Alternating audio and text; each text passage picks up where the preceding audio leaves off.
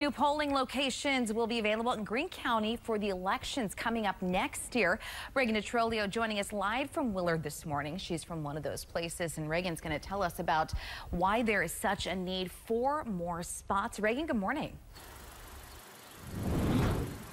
Hey, Jackie, good morning. Well, that's because of the long lines we've seen here at the polls. Like you mentioned, this community center here is a current polling location, and soon Willard is going to get more than just this one location. Now, I talked with the Greene County clerk, and he told me that they're looking at opening up a new location at either a nearby church or in Willard schools, but they are still deciding between the two.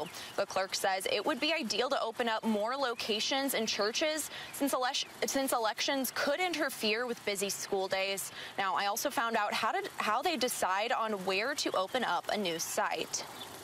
One of the things we look at after each census is there an opportunity to look at the precincts? Can we subdivide the precincts so that we can get an additional polling location?